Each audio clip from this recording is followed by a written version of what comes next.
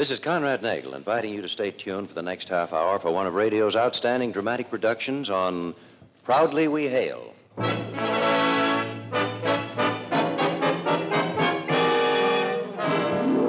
Proudly We Hail.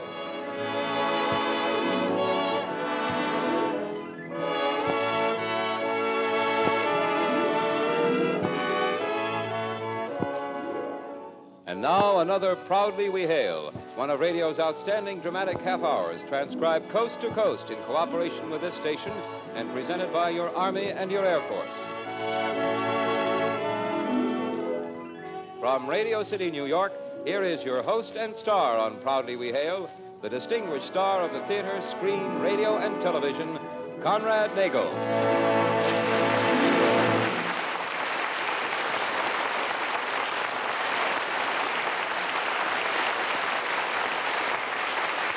Thank you, Kenneth Banghart. Hello, everyone. Welcome again to Proudly We Hail.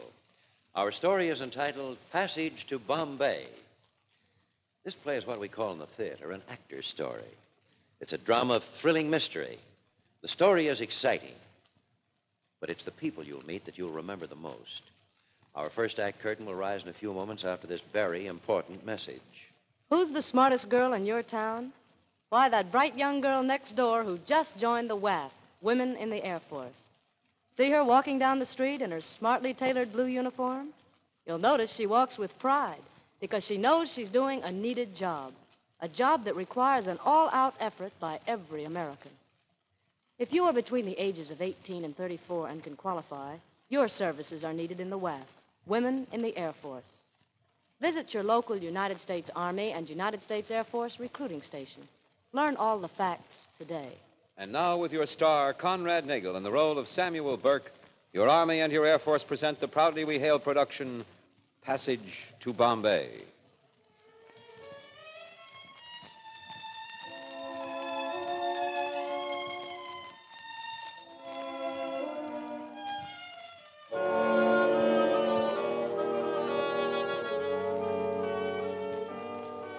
The island of Ceylon hangs like a teardrop off the southeastern tip of India. It's a lush, mountainous island whose capital and main port is Colombo. To Colombo came the schooner Mandrake, her holds filled with cotton and tin from Rangoon. The Mandrake's owner and master, Samuel Burke, was a man of education and good breeding and a shrewd trader as well. But more than that, he was a big man who handled his crew with a firm but humane hand in a day when humanity was a condition seldom found aboard ship. Well, I'm off, Mr. Owen. Aye, Captain. You should be able to start loading before bells. The men won't be able to do much in this heat. Don't press them. We're in no great hurry. Even so, we can have it done by noon tomorrow, sir. That'll be time enough. We plan to ship out on the evening tide. 4 days and hardly a breath of wind. Yeah, so I've noticed. Well, we'll hope tomorrow brings an improvement. Have you taken a look at the glass, sir? Aye, uncommon high, but not uncommon to these parts. I should be back by 6 bells, perhaps sooner. Take charge, Mr. Owen. Aye, sir.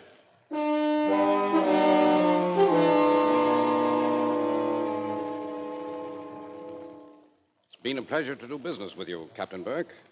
I think the arrangement is equitable all around. With any kind of luck, Mr. Reeves, we should make Bombay by the 18th. Strickland will be looking for you. Oh, now there's one other matter. Come in. Dr. Farrell and his daughter are here, sir. Very good. Show them in, will you please? This is the matter of which I was going to speak, Captain. Good afternoon, Miss Farrell. Doctor. Good afternoon, Mr. Reeves. Allow me to present Captain Burke of the Mandrake, Miss Farrell and Dr. Farrell. How do you do, Miss Farrell? A pleasure, sir. How do you do, Captain? Sit down, won't you? Thank you. I was just about to speak to Captain Burke of your difficulty, Doctor. But now that you're here, suppose you tell him yourself. Gladly. Captain, I and my daughter are most anxious to get to Bombay. Mr. Reeves tells me that you have a fast ship, much faster than the packet, which I'm afraid will not be leaving before next week. We should like to buy passage on your ship. No.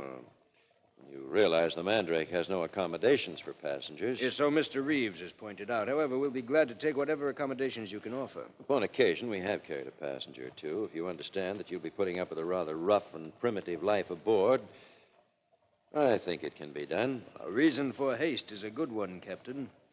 We've just received word that my wife has been taken seriously ill. Oh, my regrets, sir.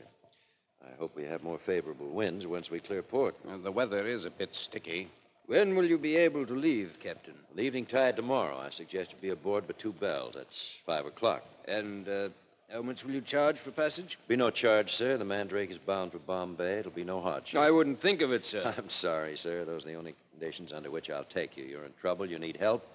I'm happy to assist.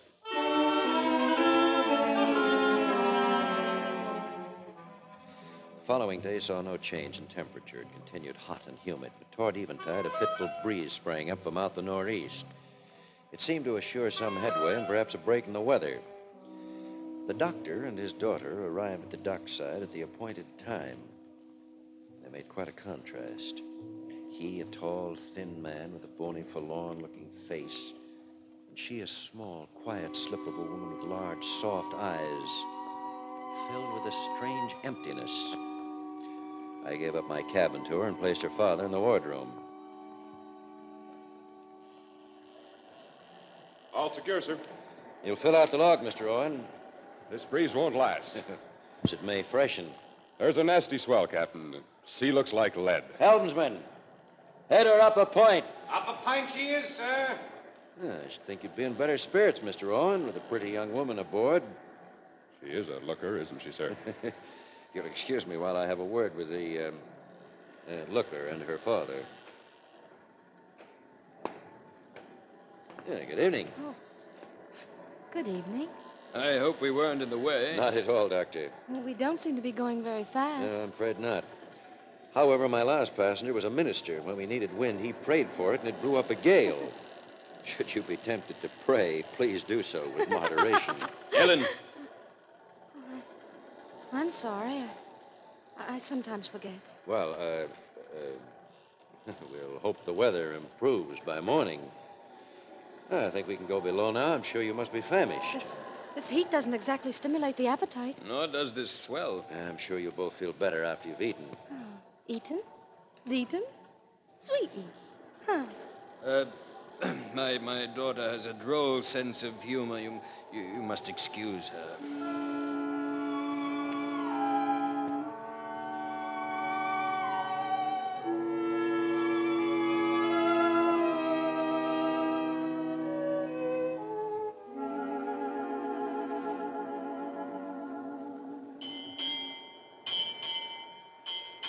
Captain, Hi, Mr. Owen. we're barely making steerage way, sir. I'm aware of that. The glass is dropping. Good. Means a change. I don't think the Mandrake takes to being becalmed. Nor do I, sir.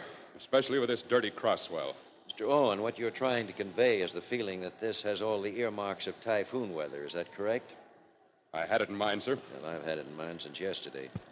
However, this is not the China Sea, and you know as well as I that typhoons in this area are most uncommon. I know, sir. But even granting that such an occurrence is possible, we'll have ample time to put into port before it strikes. Should it come out of the Arabian Sea, we'll run before it back to Colombo.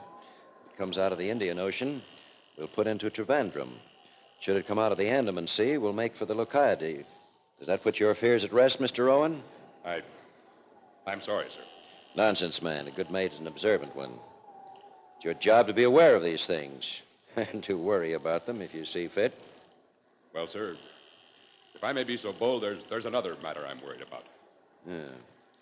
What's that? The lady, Miss Farrell. At the table, she seemed, well, I don't know, but she said things that didn't seem to make sense. And she'd laugh for no reason at all.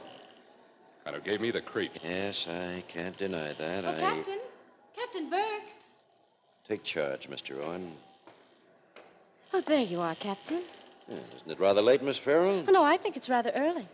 Besides, I get all mixed up with your bells. They don't make sense. I thought perhaps you'd like to show me around your ship. Well, this is hardly a good time for a tour, Miss Farrell. It's a very dark night. Oh, I know, but isn't that the best time, though? I like the dark. So much better than the light. It hides things. Have you things to hide, Captain? You're such a big, strong-looking man, even in the dark. Are your arms strong, Captain? Now I'm teasing you. I shouldn't tease Dr. Farrell. I mean, Father says I... Ellen!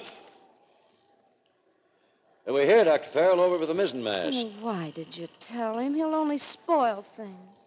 He always spoils things. And I think it's time you were in bed. It's been a long day. Yes.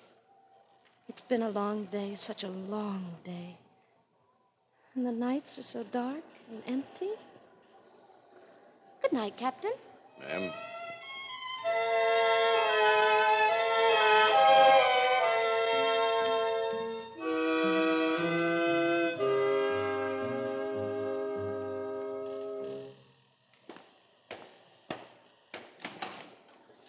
Dr. Farrell, are you awake? Yes, Captain. I'm awake. I think we'd better have a talk. A talk? I'm not blind, Doctor, nor am I a fool. Is it that obvious? It's becoming increasingly more so. I'm the one who's a fool, thinking I could deceive you. Is she demented? I'd better tell you the whole story. She's not my daughter. She's the daughter-in-law of a friend of mine in Ceylon. Her name is really Ellen Cartwright. She and her husband and child came out for a visit a little over a year ago. One day, the three of them went for a sail. A sudden squall came up. The boat capsized. She was the only survivor. Never did get the complete story, other than that she saw her husband and child drown. The shock, of course, was very great. Ellen was very ill for some months, and when she recovered, she seemed to have no memory of what had happened.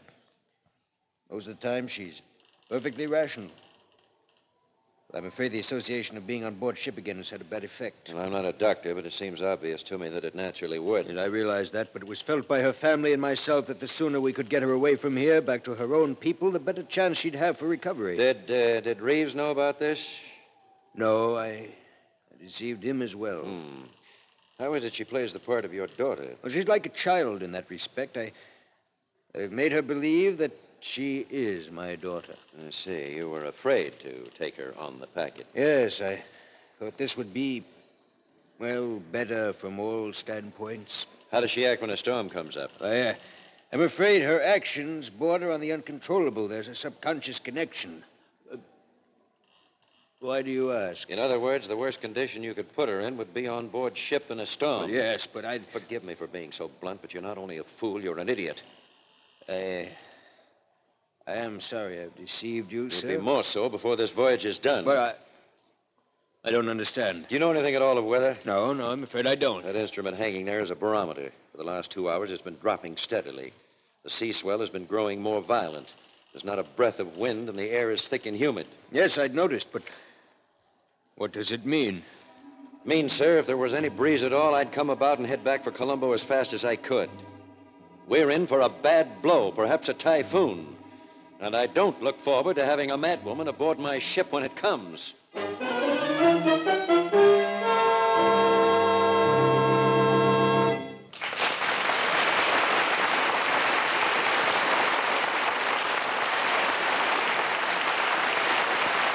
Conrad Nagel, starring in the role of Samuel Burke in the proudly we hail production Passage to Bombay, will return in just a moment for the second act. Here's a special message for you young women. Next time you see a WAF, woman in the Air Force, take a good look. You're looking at the smartest woman of the year in Air Force blue. It isn't just the uniform. She's demonstrating her smartness in another way, even more important. She's found a career that means something. She's serving in the world's greatest Air Force, and she's proud of it. She's working on equal terms with the men of the Air Force. She has good pay, comfortable quarters, opportunities for travel, and the deep sense of personal accomplishment that goes with doing a needed job well. She's working in interesting fields, as a technician in medical and dental fields, in air traffic, photography, or one of many others. She's learning new skills and liking it a lot. In short, she's the smartest woman of the year. If you are a young woman between 18 and 34 and can qualify, you can join her in that smart uniform. All you have to do is stop in at your nearest United States Army and United States Air Force recruiting station. You are listening to Proudly We Hail. And now, with your star, Conrad Nagel, in the role of Samuel Burke, we present the second act of Passage to Bombay.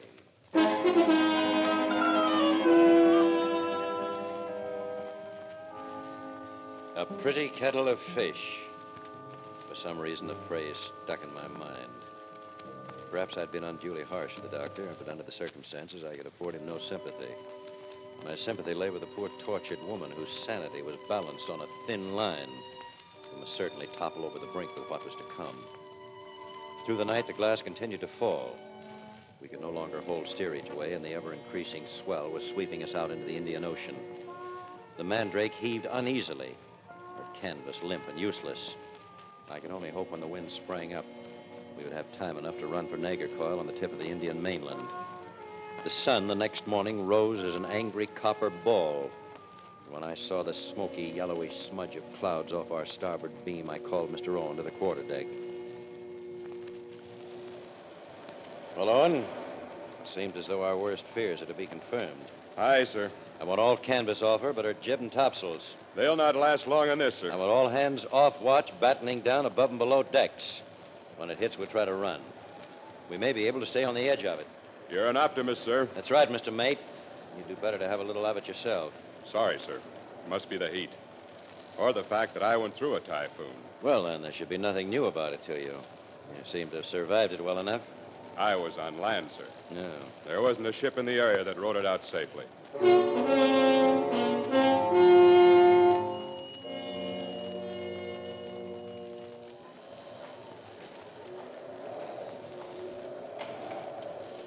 Dr. Farrell, Yes, Captain. how is she? She's still asleep, I believe. I haven't disturbed her. Well, that's a help. The wind's come up. We seem to be making good time. Let's hope it's good enough. We're running for the tip of the Indian mainland. If the full force of the storm hits us before we get there, we'll have no other alternative but to ride it out. You can't go on sailing? Not with bare poles. The wind will shred our canvas as though it were tissue paper. It's a typhoon? Yes. I'll have my hands full. We all will. It'll be up to you to see to it that your patient is kept in her cabin, even if you have to use force. If we're caught up in the full strength of this blow, it'll take all the ability of every man on this ship to see that we survive. And even then, our ability may not be enough. It'll be your job to see that we have no outside problems to contend with. Is that clear? Perfectly, Captain. The wind woke me. I don't like it. Make it stop. It's laughing at me. Doctor? She's in your care. Please, make the wind stop. Make it stop. Ellen, my child, there's nothing in the wind. It won't hurt you. It's going to take you home.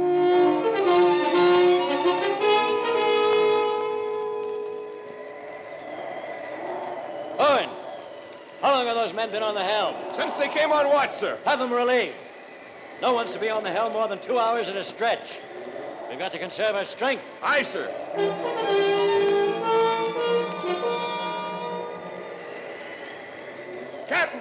Captain, the topsails have gone. They're in shreds. I'm not blind, Mr. Owen. Have her brought into the wind. We'll have to try and ride her out as best we can.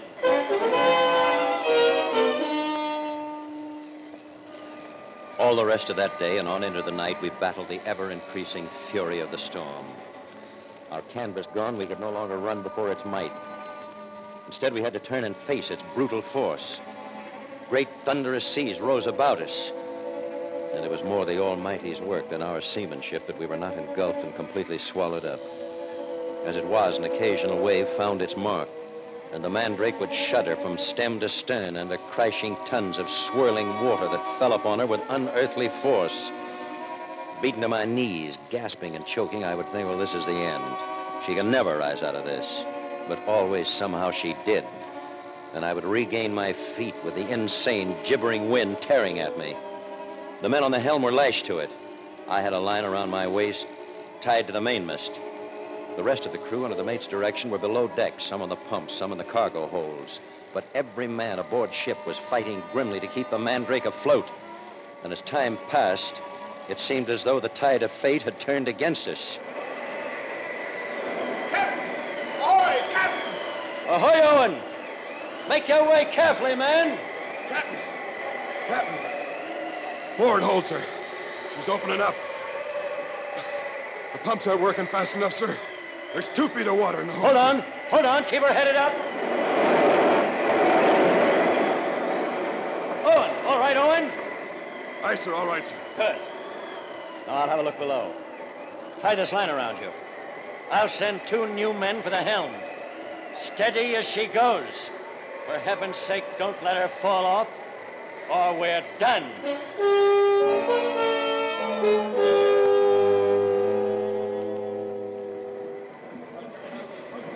All right, men. How fast is it rising? We've got about 2.5 feet in here now, Captain. Have the pumps brought in from the main hold. O'Brien, bring 4 men. We'll get at it. Look lively. Stevens, Lopez, relieve the men on the helm. Even with the pumps from the main hold, it was a losing battle.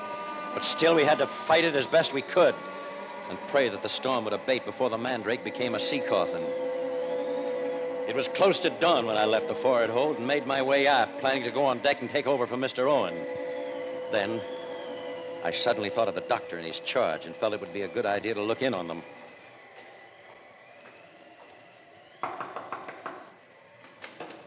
Dr. Farrell. Dr. Farrell. Dr.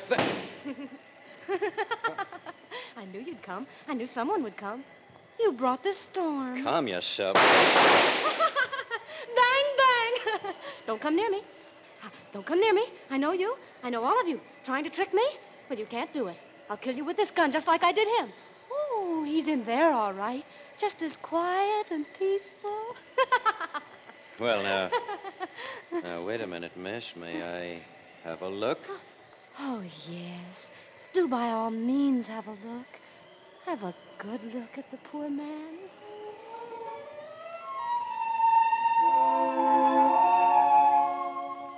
Well, if the storm was a threat to my life, then this poor wild-eyed creature with a revolver gripped in her hand was just as great a one and just as capricious. Took every bit of nerve I had to turn my back on her, knowing she might shoot me without thought or reason. There. The doctor laid just inside the cabin door. She was right. He was lying quite still, but it took only a moment to realize he wasn't dead, only superficially wounded. The bullet had grazed his skull. I picked him up with ease and placed him in the bunk. Why did you do that? I didn't tell you you could do that. Well, now you mustn't be unkind to the dead. The dead. Oh, no. No, you must never be unkind to them. Stand over there. What are you going to do? I'll make you dead, too, if you don't stop this awful wind. Everything's sliding and gone and breaking. I hate to see things break. Stop it! Stop it at once, do you hear? No, you must be tired from standing and holding on like that. Why don't you sit down in that chair? It's fastened to the floor. You stay away from me. What are you going to do with that rope? Tie the doctor in the bunk so he won't roll out. Remember, we must be kind to him. I'm going to kill you right now. They killed everything I had a long time ago. Why should you live? Put down that gun. Put it down at once. He tried to order me, too. Look out! Look out!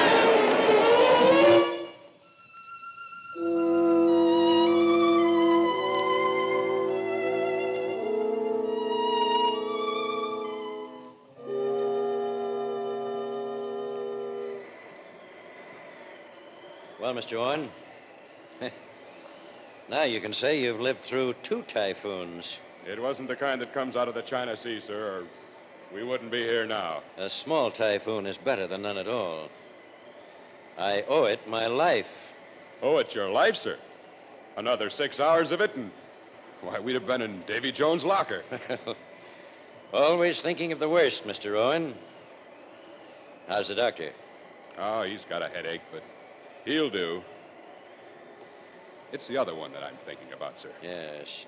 She's calmer? Never a word out of her. Just sits there staring at nothing. The storm must have been too much for her. Are you sure, sir, that it's necessary to keep a man on watch down there at all times? At all times, Mr. Owen. But, sir, she's such a quiet, harmless little body. Yes. You saw the doctor's head. No, he probably did it himself, sir. Slipping and slopping around the way we were. Oh. If you ask me, she couldn't harm a flea. But I didn't ask you, Mr. Owen. You'll keep a man down there with her till we make port. Aye, aye, sir.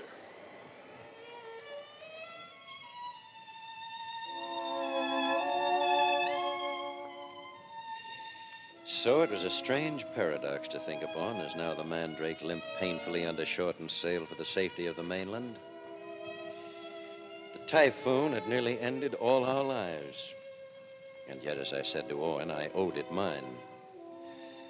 For Ellen Cartwright had been in the act of shooting me dead when the most violent sea we had yet sustained crashed over our decks, nearly putting the Mandrake on our beam's end and knocking us both into a corner.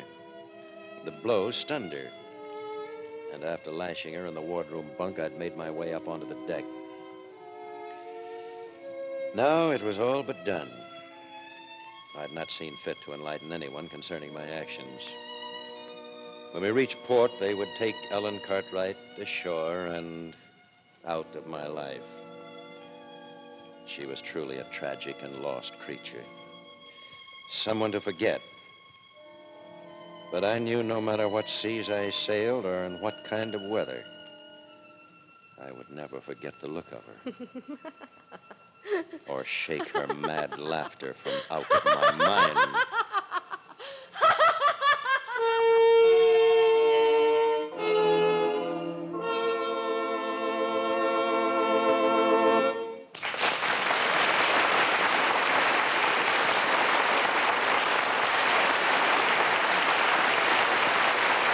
Our star, Conrad Nagel, will return in just a moment with a word about next week's show.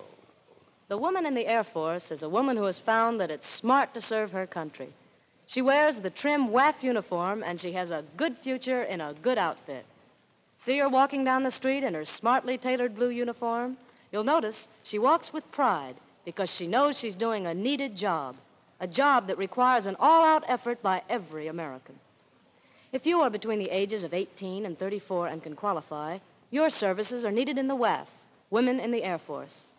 Visit your local United States Army and United States Air Force recruiting station. Learn all the facts today.